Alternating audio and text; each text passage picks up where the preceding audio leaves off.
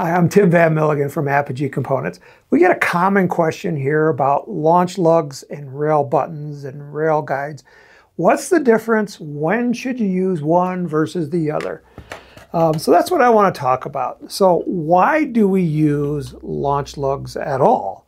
So the launch lug is that little tube on the side of the rocket. And the purpose of this is to guide the rocket until the rocket reaches sufficient speed where the fins can stabilize it. You know, on big rockets, they have what's called a gimbaled rocket motor, where they can steer the rocket motor like an outboard motor on a motorboat. But on our model rockets, we don't have anything to steer the rockets except for the fins. So the fins create lift and drag, and they are what controls the trajectory of the rocket. But they only work at a certain minimum speed. What is that minimum speed? Well, it's really hard to determine, but a good rule of thumb is around 30 miles an hour is when the fins become effective at steering the rocket. So when we launch a rocket, we need the rocket to be going approximately 30 miles an hour by the time the fins become effective. And when does that occur? Right when it leaves the launch rod. So this is your typical small launch pad. It has a rod on it, and it's 1/8 inch diameter. And what we do is we put the rocket through the launch rod through that little tube, and it slides up and down the rod. So by the time the rocket reaches the end of the rod, it should be going approximately 30 miles an hour. So that's pretty fast. And then the fins can take over. So we know it's going in the right direction by the time it leaves the rod. And now the fins can be effective at stabilizing the rocket, and it will keep it going in a straight trajectory. This is why we always use a launch pad with a model rocket. We never just set the rocket on the ground and launch it from the ground because we don't know which direction it's going to go. So for small rockets, to keep the cost down, we just use that little launch lug. So now, on some rockets, you'll see maybe 2 launch lugs. So typically, when you put a launch lug on a rocket, you want to have the position of the lug approximately at the center of gravity of the rocket. So if you balance the rocket, and you always want to do this with a rocket motor installed, so you put your rocket motor in, find that center of gravity where it balances, and then put the launch lug right there. And the reason for that is that's the strongest spot on the rocket. So if the rocket wants to rotate, it's going to rotate around the center of gravity. And because that launch lug is there on the center of gravity, that's the strongest spot. So now if it was way up here and it wanted to rotate, it's just going to snap that launch lug right off. A lot of times you'll see 2 launch lugs put on a rocket. And when you do 2 launch lugs, you want to put one behind the center of gravity and one in front of it. So on this rocket right here, we have 2 launch lugs. One's down here, one's up here. I like to put the lowest launch lug as close to the back end as possible. And the reason for this is on big rockets, you're going to load the rocket horizontal because the launch rod is so tall. And again, the purpose of that long launch rod is so that the rocket can reach that minimum speed. So that's how you determine how long of a rod you need, is that minimum speed. Big rockets take longer to get up to that minimum speed, so you need a longer rod. Because the rod is longer, it gets harder to put the rocket onto the pad. So we load them horizontally. And then when you load it horizontally, it's easier to find that back launch lug if it's close to the bottom of the rocket. And then put your other one a little bit further forward than the center of gravity. Again, put the rocket motor in, balance the rocket before you put your launch lugs on. So at what point do you go from one size, you know, the small launch lug, up to a bigger one?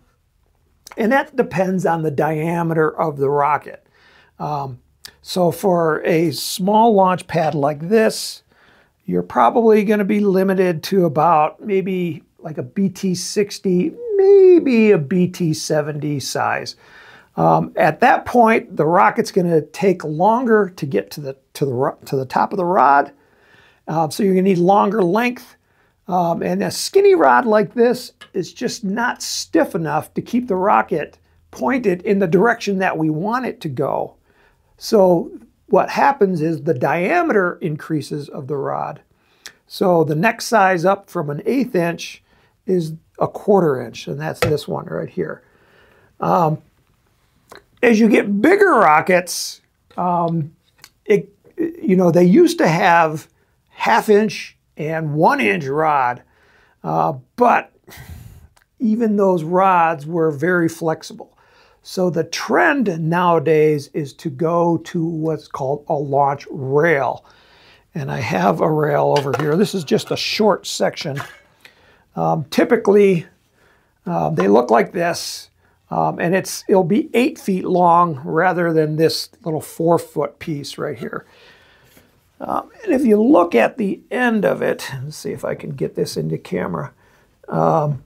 It has a square section and it has channels on the side. And what happens there is we put onto the rocket what are called launch buttons.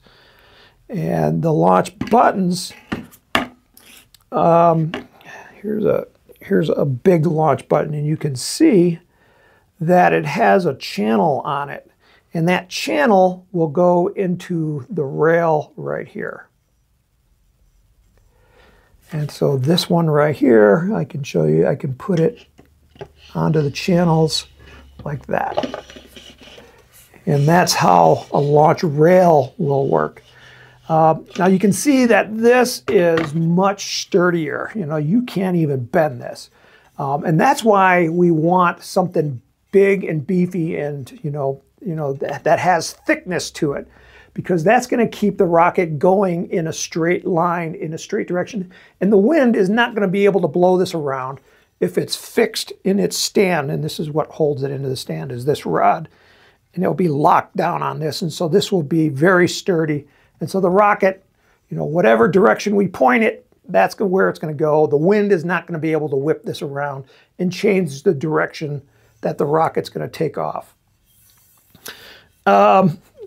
So at some point, these are similar size rockets, and one of them has a launch lug on it. One of them has rail buttons on it. Typically, like about a 3-inch diameter rocket is probably going to be a launch rail instead of a launch lug. But you can get away with it if it's fairly lightweight. The thing about big diameter rockets is they become like a sail on a sailboat. They're big. And so any wind that hits them is like a big sail that collects the wind and it wants to push. And so it's going to create a force on the rod and that's what causes the whip around. When it's sitting on the pad and it's just like rocking around like this, it's because this big area is collecting the wind and it's pushing it around. And so if you don't want that, and you don't, that's when you want to go to a launch button and use the launch rail. Now, if your rocket's already built, there is the option of putting what's called a rail guide. And basically, this kind of it's similar to the launch button or the rail button. It's just that it's longer and it has a lot of surface area on it. And you can just simply glue this to the outside of your rocket. And again, you're going to want to use 2. One near the bottom and then one above the center of gravity to put on your rocket. So now you don't have a launch rail. Well, on a rocket like this, you can have launch buttons on one side, and then on the other side, you could put a launch lug. And so you can do that as well. It's totally up to you. And on the Catalyst kit that we sell here at Apogee, it does come with both buttons and a launch lug for that for that use. If you're going to go bigger in diameter, such as a 4-inch diameter rocket, you're probably going to use a launch rail.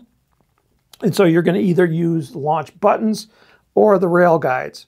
Now the rail buttons are stronger because they actually go through the sidewall of the rocket.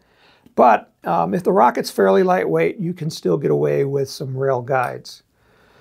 So hopefully that clears up the mystery of launch lugs versus launch rails. In general, if there's a launch rail available, use it because it's always stiffer. It's always going to give you a more predictable flight. In general, the NAR and Tripoli are moving towards launch rails for everything. But for small rockets, launch lugs are still going to probably be an option for a long time, just because launch rails are a bit more expensive. But if you have the choice, always go with launch buttons or rail buttons or launch guides. So my name is Tim Van Milligan. This is the Apogee Rocketry Workshop. May the winds be light, may the skies be blue, and may all your rockets fly straight and true.